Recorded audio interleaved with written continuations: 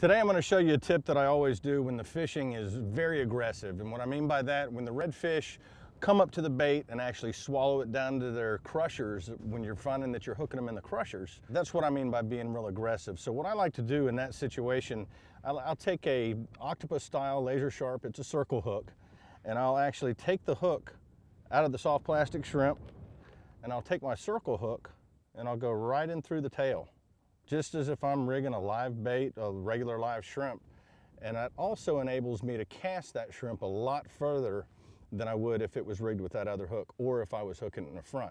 And what this enables me to do, if the fish are real aggressive when they're swallowing the shrimp, it enables me to hook them right in the corner of the mouth. And with today's slot limits in Florida here, it's 18 to 27 inches for a redfish. And a lot of times you're going to catch them smaller than 18 inches, and a lot of times you're going to catch them over 27 inches. So what you want to do, make sure you release those fish in a fashion that's going to help them survive after they're released.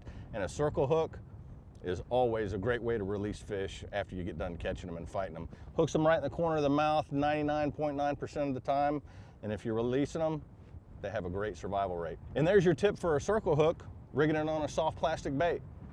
Great, effective way to catch redfish.